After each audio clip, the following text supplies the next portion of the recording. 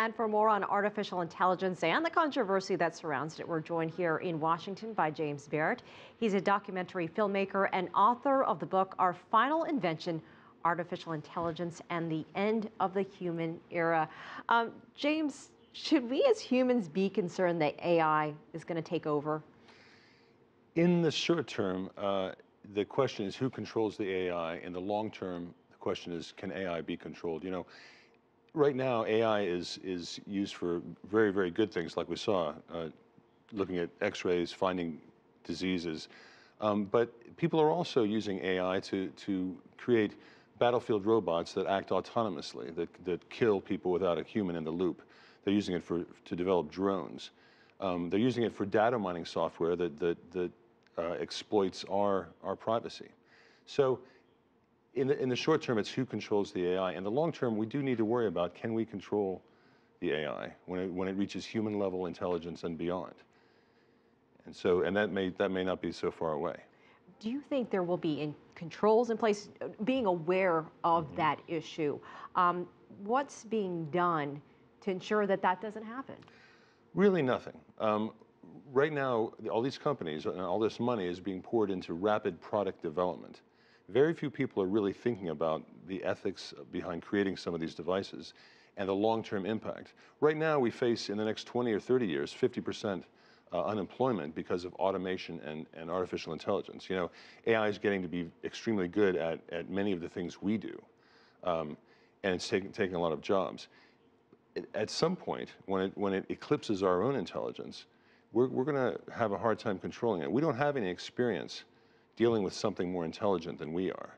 We run the planet. We humans run the planet not because we're the strongest or the fastest creature, but because we're the most intelligent. And when we share the planet with something more intelligent than we are, then we really need to watch out.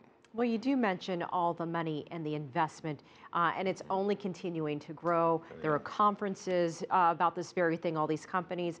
Talk more about the argument, because there are some people who think it's beneficial, that it can save lives, particularly when it comes to the medical field, maybe perhaps in agriculture, as we saw in our story. Oh, AI is a fascinating and potentially very beneficial technology.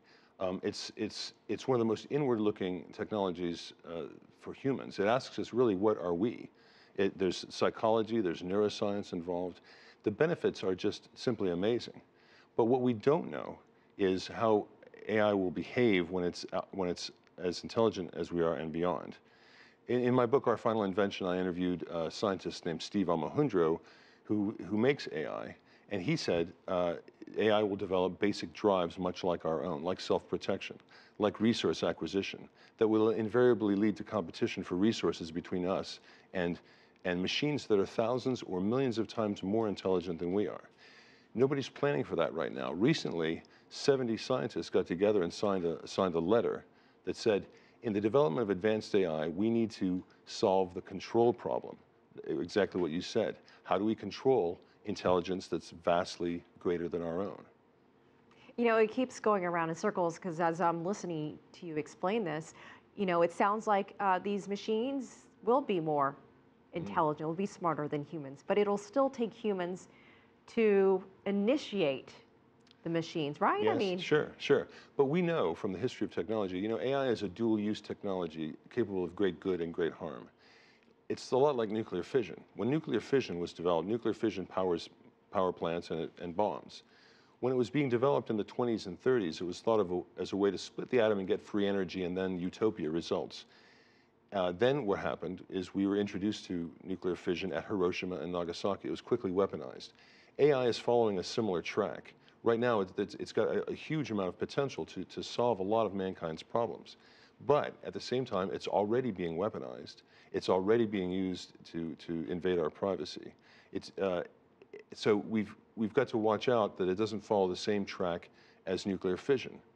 And just because we created it doesn't mean we can always control it. A lot of our innovation in technology runs ahead of our stewardship, of our ability to control and to create things in a positive way. So we need to really watch it with AI.